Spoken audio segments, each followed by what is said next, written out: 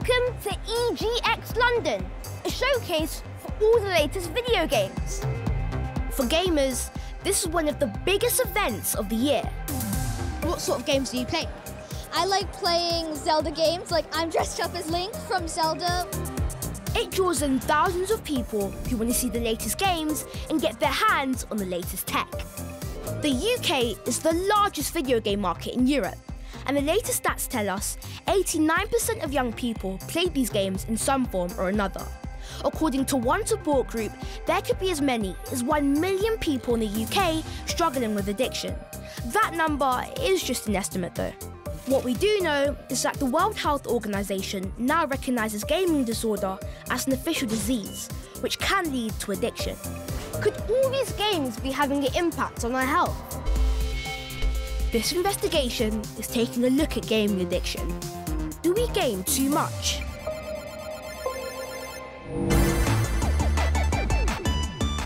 Well, I'm going to try and be open-minded about this, because I know you're probably thinking this isn't a problem. Well, let's just check it out, right? How long do you reckon you spend playing games on an average day? On a weekday, maybe 1 hour. On a weekend day, it can be 2 to 3 hours. I play about 5 hours a day. I sometimes get worried if I play too long and like damages my eye. You know when your parents ask you to come off, does it ever create tension? Like, are you ever frustrated? Probably yes, especially before bedtime. I'm like, no, just please. I would be a bit frustrated if I was in the middle of something and then Mum said, turn it off now. Well, some days I play for like 10 hours if it's like a Sunday or something. 10 hours? Wow, it's made my mind. I caught up with a gaming expert who gives advice on which games are suitable for children. Me and my friends always get grief from our parents about spending too much time on the game. I mean, how should we handle that? Well, I think getting your parents playing too is a really nice thing, because often parents don't understand like what's happening when you're playing. You know, you're working as a team, you're communicating. And gamers at this esports youth club in Streatham say they're gaining lots of other skills too. I can express myself when I'm playing, examine the game, focus more, and build some new friends on the game. A lot of games take like years to master. The benefits are like reflexes, like faster reflexes on my fingers when I have to go like that on the controller. I think gaming is similar to like learning an instrument because it takes like the same amount of practice and it takes the same amount of devotion and time. My dad's been teaching me piano because he's a piano teacher, and I was like, you can teach me piano, but for every piano lesson you have, I'm going to teach you one of the games I play for like half an hour. It could teach us many different things. If you're on computers, it really helps with typing because you can learn how to touch type much quicker if you have hand-eye coordination. What have you learned so far? Video games are fun, we know that already. And some of us do spend a lot of time playing them. But what's the big deal? It's time for player 2 to take control. Over to Scarlett. Well, let's find out, shall we? Let's go. I'm taking a hair-raising journey down to Plymouth to meet a man who would game up to 24 hours a day, and he'd even skip meals. How bad did the gaming get? I wasn't sleeping properly, I wasn't eating properly, I didn't feel good. I looked at myself in the mirror, I didn't like what I would see, you know what I mean? I lost a lot of body weight. People were actually making fun of me, and they didn't really understand what I was kind of going through. Feeling anxiety, feeling low mood, depressed, feeling numb. So what impact did it have on your school life? From about 10 years old, falling behind in school, so not doing my homework, finding it stressful. There were universities I couldn't go to because my grades were so poor.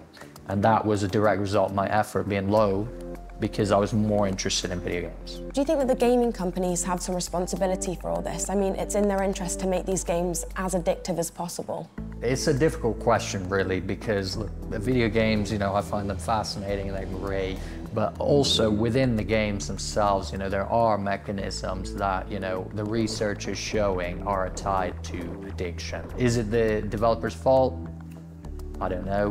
You know, any behavior can be addictive.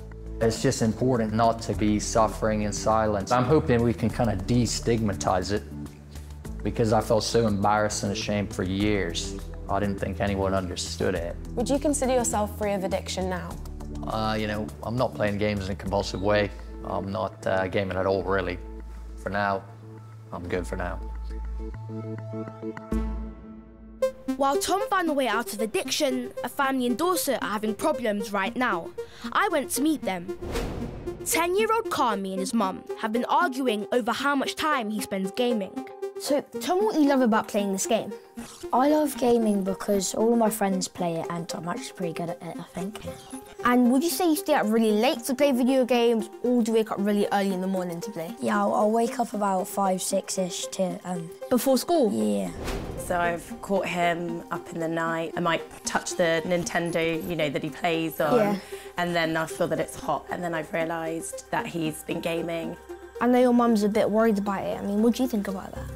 I know this is coming from a 10-year-old, but I think that all kids should be able to, like, have an opportunity at least to, like, to play games. I think I'm just worried because in the evenings when he's gaming and I want him to come off gaming, it's the way he behaves then. So it will be, you know, lots of mean words and aggression, and I add up what he might have been gaming, it might be like 4 or 5 hours, you know, in one day. So what impact do you think it has on your schoolwork? I think I'm answering back a little bit more to my teachers and stuff like that. I was called in a few times about behaviours and changes in his attitude. Not awful, but just really out of character. And I realised that's at the time when the gaming was at peak. Do you get cross with mum at all when she interrupts your gaming? I'll get really annoyed. I'll kind of like tell her, just go away. I'll be like, no, I'm literally just finishing this game.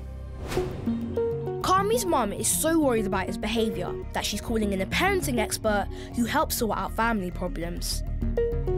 So how common do you think these sorts of problems are in families whose kids are into gaming? I've been seeing a massive increase of families contacting me saying that they're having issues with their children.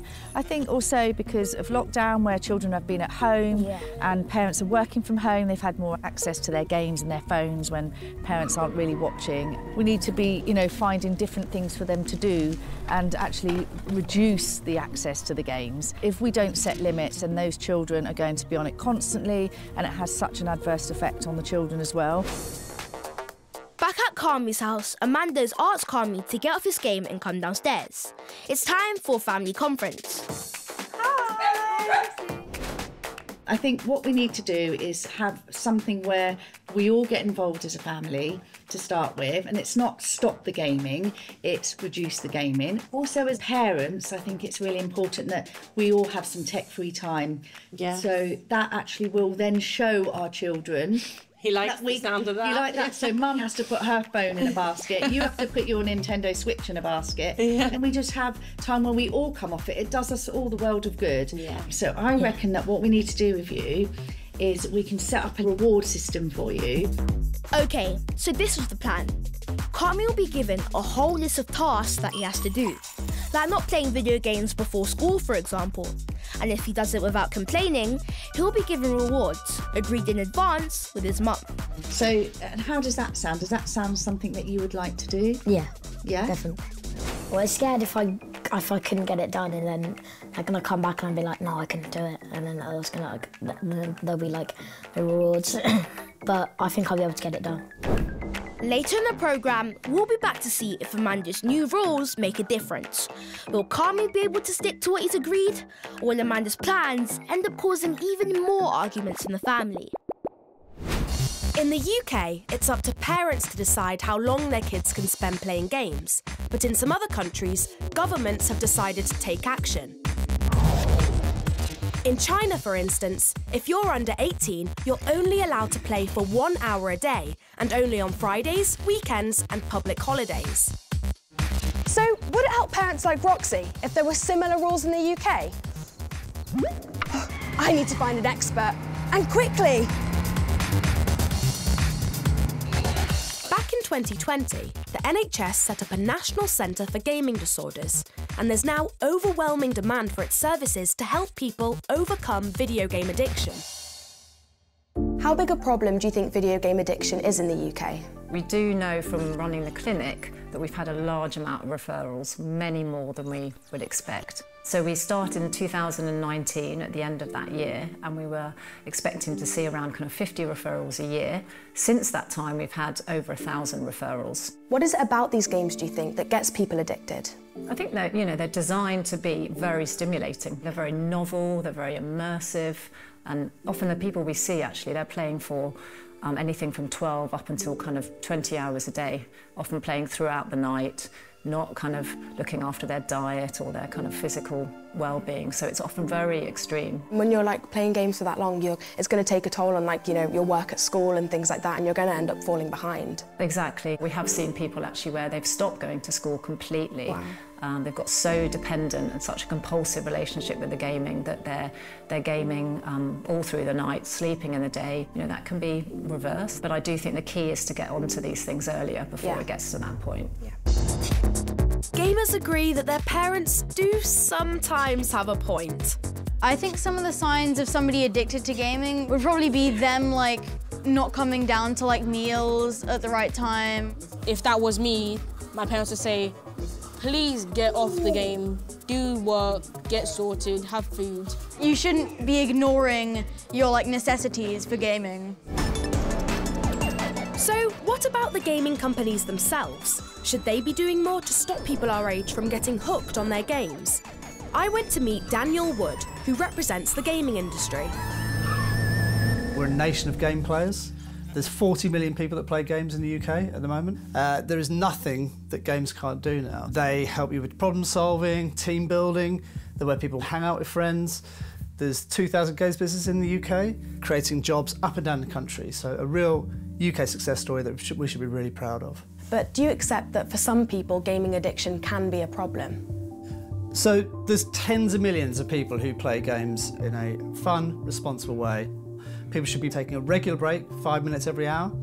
We back that up with some really sophisticated controls on all consoles, so you can actually restrict the amount of time that games are played for. So we will empower parents in particular to have that decision in their own hands, and we'll always be responsible for making sure all our players have the information and resources to be able to play games in a fun and responsible way.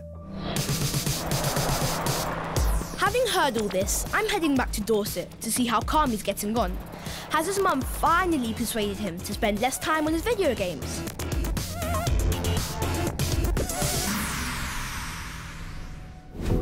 So Kami, the last time we spoke, I was kind of interrupting your game. But now we're in your local park. Is that because things have changed? Yeah, I think I've been getting out a lot more, and it's just, I think it's better for me. I've been going out with my friends a lot more instead of just staying at home and gaming. Me and my mum have been getting on quite a bit better now. I definitely feel like he's more present. So he wasn't gaming this morning. The other children are at home, and normally he'd be quite disconnected and at the station already. But no, he chose not to, and he was playing with his sister, and those things are really nice to see, that you've got that balance. I just feel ultimately less stressed about the whole thing.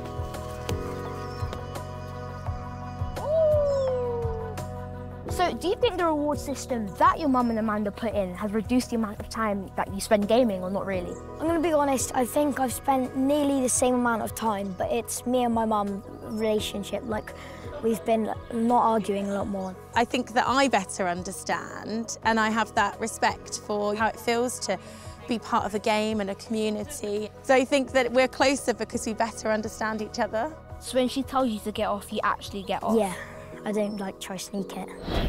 I'm really pleased that Kami seems to be okay and is getting out and about with his friends a bit more. Yeah, and I've got to say, investigating gaming addiction has really made me think about how much time I spend playing games as well. Really? Okay, I'm not saying I'm going to stop playing games altogether. I mean, look at this. This is pretty cool, right? But I'm just saying, we shouldn't let it take over our lives. Yeah, I agree with that. But how about one last race to the finish line? Oh, you're on. Right, let's go.